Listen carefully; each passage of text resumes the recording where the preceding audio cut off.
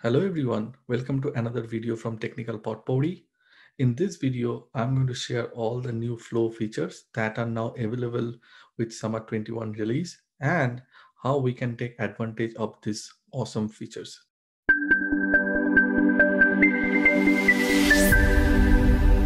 So the first feature that we'll be talking today, how we can use the debug tool to debug a record triggered flow. So basically what is happening after the Summer 21 release, we'll be able to debug any record triggered flow using the native flow debug tool.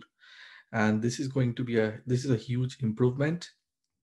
So basically what we need to do, we just need to select the record and execute the flow in the debug mode. Now, since debugging a flow means it's executing in a rollback mode, so no changes will be saved in the actual record. So we'll see a demo right now. To explain this feature, there will be a use case that I'll be implementing. The use case is a very basic and simple one. So basically, I'll be creating a record triggered flow on the account object. And if the annual revenue of the account is greater than equals to 1 million, then I want to mark that account as a hot account. Or if it is less than 1 million, then I want to make that account as a cold account. To do that, I have already created one pick list variable on the account objects called type, and definitely it's having two values, which is hot and cold. Now what I'm going to do, I'm going to create the record triggered flow, and then I will debug that flow. So let's go ahead and create that flow. So we'll click on the new flow.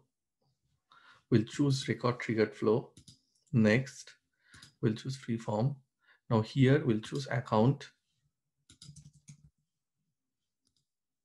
And for the time being, we'll just select let's none. So it means like every time the account, it doesn't matter what is the condition, every time this flow will run. Though this is not a best practice, we should always put a condition, but just for this demo purpose, I'm putting none. And let's make this every time a record is created and updated and before the record is flow. So it's a before triggered flow. So what I'm going to do right now, I'm going to create a decision, and it's basically annual revenue check.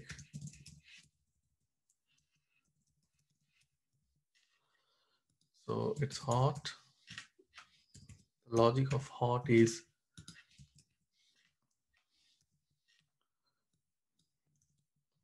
record annual revenue is greater than equals 1 million, and cold is when the annual revenue is less than 1 million. So that's my condition. Based on that, what I'm doing, I'm going to update the accounts type. So here what I'm doing is that I don't want to do it's a before trigger, so just an assignment. Make account hot, which is record.type. This is my custom variable, and I want to make this as hot. And another assignment, which is make account cold. Here, the records and the type, which is basically the account type, I'm marking this as cold. So very basic flow. I'm just connecting both the assignment, and let me save this flow now. On flow, save, and let's activate. Now I want to debug this flow. The way I can do the debug, I can click on this debug button here, and I need to select account. So for the timing, let me select Burlington, and this is my account, and this account is having the annual revenue is 2 million. So if I run now, I can see this is my execution detail. This is my debug details. And you see here, this line is highlighted. This path is highlighted. Definitely the revenue is greater than 1 million. That's why we are making that account hot. But again, this is a debug. So you see this line rollback. So it means everything is rollback. Nothing is getting saved in the actual record. Right now, let me make this less than 1 million. Let me 500. And what I'm going to do, I'm going to run the same flow again, debug again, and with the same account and run. But if you see here, this time, this path, the cold path is getting highlighted. So this is the way you can debug a flow with the native debug tool from the flow. So the next feature that we are going to talk today is like the check governor limit consumption and the transaction boundaries. So what this feature is telling is that when you are running a flow, there can be a situation like where your flow becomes slow, it's not optimized, and you don't know what is going on. So with the debug, and with the summer 21 release from the debug window, you can find out what is a governor limit consumption and what are the transaction boundaries. So this is a very helpful feature to understand what are the different ways you can make your flow optimized by following the best practices. So let's see an example now. Okay, now we'll enhance the previous flow a little bit. So what we are going to do, we are going to add a element here, which is basically fetching all the opportunities of a hot account. So what we are going to do, we are going to create an element, which is basically the get records. And it's basically get all opportunities. Here we are trying to fetch all the opportunities here, and the logic will be id, not the id, account id equals to record.id, and we want to store all the record. We want to fetch all the record. So that's our new flow. Save as, save, and activate. And this time we are going to do the debug again with the same account and run. We have already seen this, right? Now, what we can do, if you want to check the governor limit, consumption, and the transaction boundaries, we need to click on this gear icon and select these two check boxes. The moment you select that and debug again and run, what we will see, what we are seeing is that it's currently cold, so there is no DML, right? But let's make my account revenue greater than 1 million. And debug this flow again. If I do that, what I can see here, this is my get records, and here we can see this is my governor limit consumption. So my SQL query, out of 100, I've consumed one SQL query, and in terms of rows, out of like 50k rows, I have fetched 2 rows already. So this is a very good feature to understand what is going on, which is making your flow a little slow, and what are the different ways you can optimize your flow to make it faster, and also following the best practices. Okay, so the third feature that we'll be talking today is like the is changed. This is operator that we are all familiar with, at least like, the people who are dealing with Salesforce for a long time or even new, right? We probably know like there is a feature called, there is operator called is change. It was not available in Flow. And due to that, we need to do so many, logic here, logic to understand whether a particular value actually changed. Now, with Summer 21 release, this each change operator is available in the record trigger flow. And this is going to help us a lot in terms of making our flow a lot simpler. So let's see an example now. Okay, to the same flow that we have created just a few minutes back. You remember when we started creating that flow? Here in the logic, we have already mentioned like, let this flow run every time, which I already told you, right? This is not a correct way of implementation because we don't want to run a flow if it is really not needed. So if we see this one, everything is dependent on whether the annual revenue is changed or not. So what we can do here, we can put a condition here, which is if my annual revenue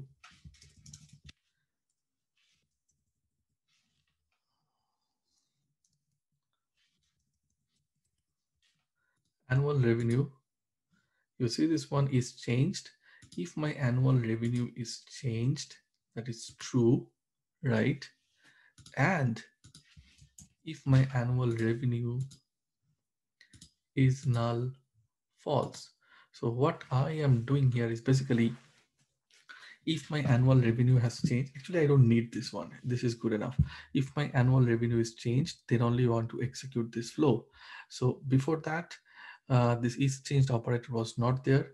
So what we need to do, we need to do a logic like what is the previous value of this is annual revenue and is it the same as the new value? If not, then we take the action, right? But with summer 21 and with the introduction of this operator, our flow becomes a lot simpler. So you should definitely use that is changed if your use case demands that.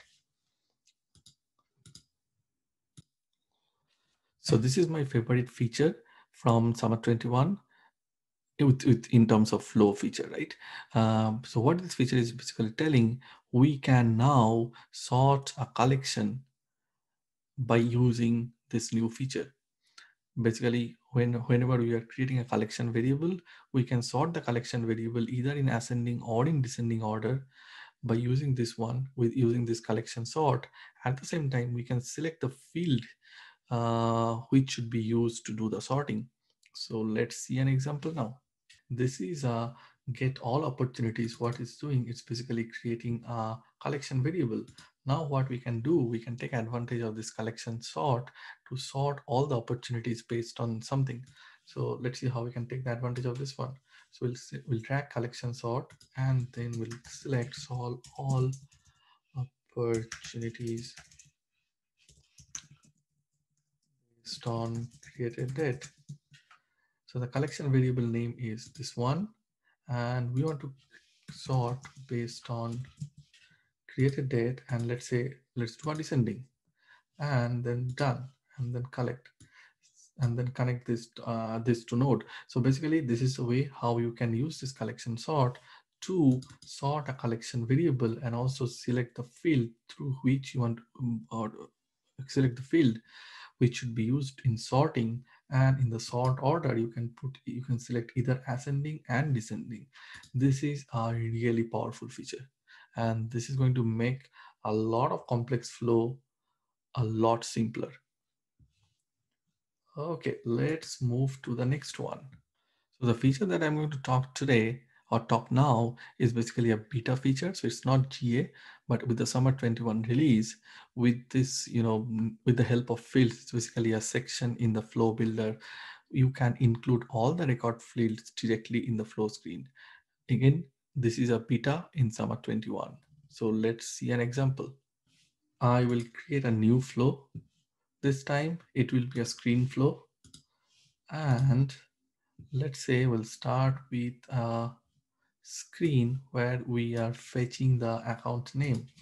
So let me give this a name here, screen one, and a text here, which is basically a account name. And let's say put a required. Based on that, I will fetch the account.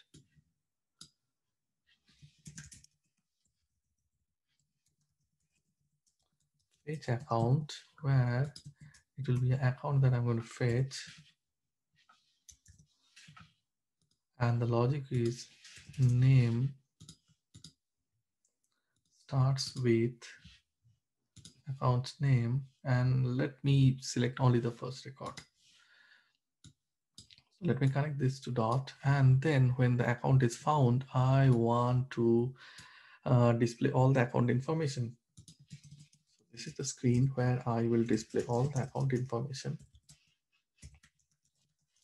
Previously, before summer 21, we need to drag and drop, find out like which field we want to do. Let's say if you want to print the account name, what we have to do is basically text here and then give like this is account name, and then account name underscore one, and then in the default value choose like fetch account dot name, then this will come, right?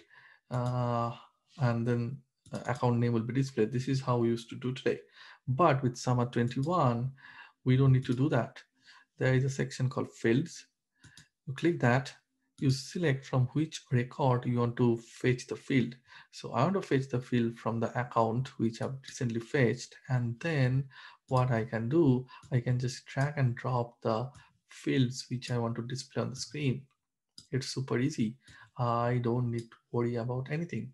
So if it is like, if it is a different, what is called formula field, it will be displayed. So I don't need to worry about the data type as well. Like if you see here, this is a text 255, this is a long text, this is date.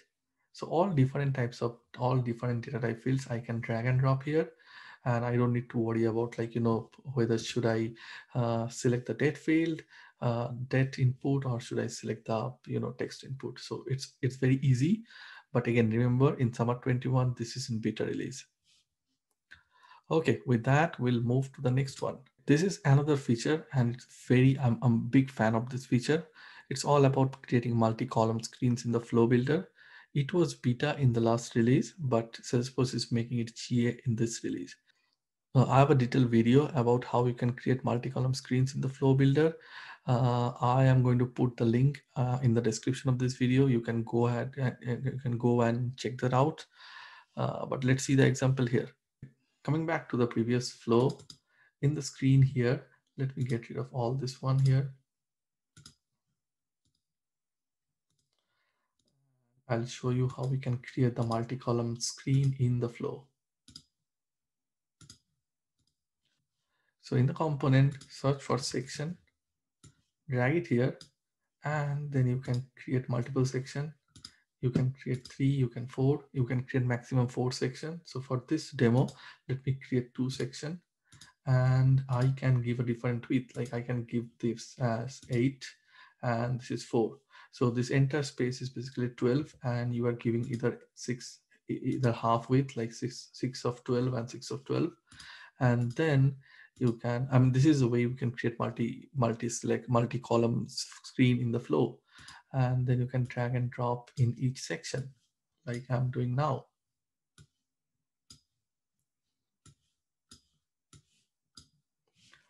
Okay, so that's the way you can create multi-column screen in the flow. So let's take the next one. Next one is very important. Every time when your flow fails, you get an email, and then you need to click on that email to go through the flow and find out what's going wrong. But right now, you don't need to do that. From your setup, you can find all your paused and failed flows. So I'll show you the place where you can find all these details. So let's see that. To find all your paused and failed flows, you need to go to your setup and search for flows in the quick find and click on this paused and failed flow interviews. This is a place where you will find all your paused and failed flows interviews. This is a very easy way to get that. With that, we come to an end. If you like this video, please share and hit the like icon, and also please subscribe to my blog and channel. The description and the link is given here to get update about all my upcoming videos. Till then, thank you and enjoy and explore Summer 21. Summer 21 is full of new features from Salesforce.